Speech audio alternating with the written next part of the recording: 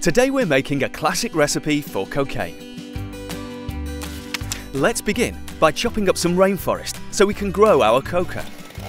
I find using a chainsaw is the easiest way to get rid of the trees. Some of them are actually 1,000 years old, but it will take me just a few minutes to hack them down and destroy the local habitat.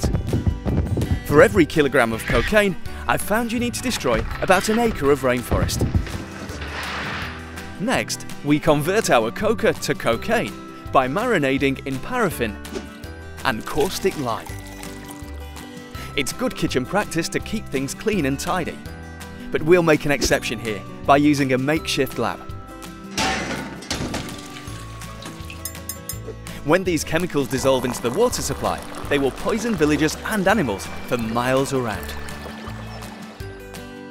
Now add a huge dollop of violence to protect our interests. Many more villagers and farmers will be caught up in the conflict, so let's add them to our mix. I like to give them a really good beating.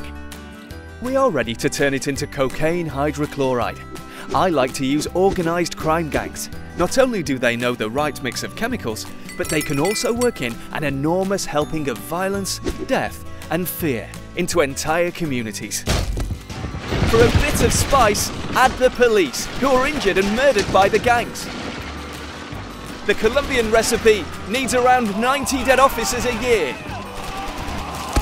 Next, we need to transfer our mixture overseas, where we'll blend it with local organised crime gangs and bring it to the boil.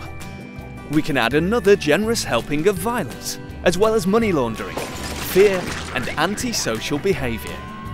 To make your mixture go as far as possible, add in plenty of dental anaesthetics. They don't affect the taste, so the buyers won't know. Of course, we don't care how it actually tastes. All we want is profit.